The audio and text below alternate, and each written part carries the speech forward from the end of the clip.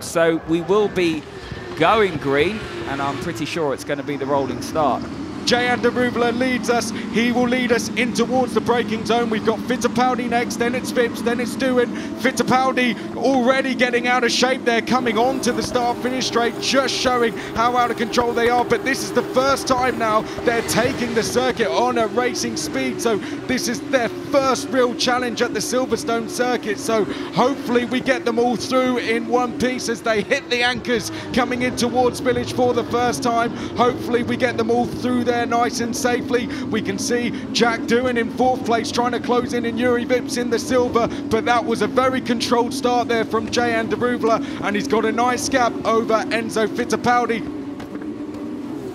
Down the Wellington straight, you can see Drogovic trying to close it off. Vesti thinks he's found a gap down the inside. Is he going to be able to get through? It's going to be a battle on the brakes now. Vesti goes all the way to the inside. Can he get it stopped in time? Yes, he does, and that's Vesti through into 8th place, Tom. But it's not over yet. Drogovic trying to get the switchback. What a move that was from Vesti.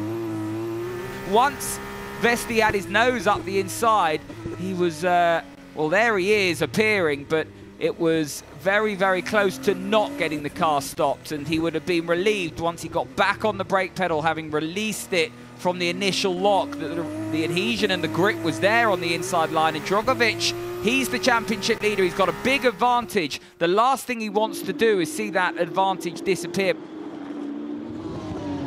Well, that was a good move there. We might have just caught the end of that. Jack Doohan going down the inside. You would have caught that. Jack Doohan going down the inside of Yuri Vips. Great move there from Jack Doohan. This was the angle from on board. We saw he just got a great run, and Jack Doohan uses all of the circuit to get that move done down the inside of Yuri Vips, and that's 3rd place.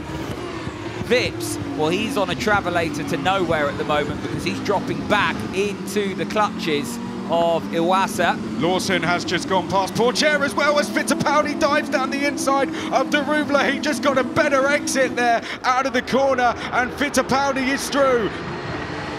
This was the move from Enzo Fittipaldi. Well, he makes it look very easy just because Jehan Daruvala has just got nothing underneath him. And in terms of grip, Enzo Fittipaldi has a whole lot more.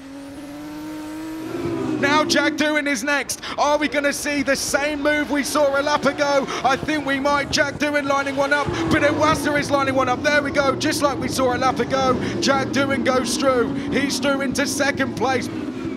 It is really hard to know where to look. There is action absolutely everywhere on circuit, but we see Iwasa going round the outside of Vips once more. This is take number 2 of this. He couldn't do it last time. This time he goes all the way round the outside. Have some of that. Iwasa, the Dams driver, is through and up into 4th place. This is Iwasa round the outside of Daruvala. Iwasa is through and up to 3rd place there. Daruvala, his tyres have fallen off a cliff. And this is Jack Doohan just showing, well, Fittipaldi's gone wide here, so Doohan snatched the lead. And we're now in a situation where we're just going to have to try and nurse these wet weather tyres and see what happens, as Enzo Fittipaldi has made a real Horlicks of things there at Copse, and that has allowed Iwasa through. So where Fittipaldi has worked his tyres hard, the drop-offs come to him now. Who's that? Is it Hauger? Yeah, I mean, Hauger, the rear tyres on his machine are absolutely shot, and you'll see it in the traction zones coming out at these corners here. Expect Armstrong to pick up the throttle and go all the way around the outside of Hauger, and he's done just that because there's just no way that Hauger can compete with those rear tyres the way they are, and he's still got 5 laps to go. Here we watch a replay. Marcus Armstrong just takes the wider line, and as you said, Tom, just had much more traction coming out the corner. This is for points paying position, so Drogovic versus Vesti it is as they make their way up towards left field now. We've seen drivers going all the way around the outside, but we're going to see a move potentially around the inside. Vesti running wide under braking there, and that opens the door to Drogovic, who says thank you very much, and through he goes into 6th position there, Tom. But I don't think it's over yet. Vesti, is he going to have the run round the outside? No, Drogovic holds on, and that's 6th place.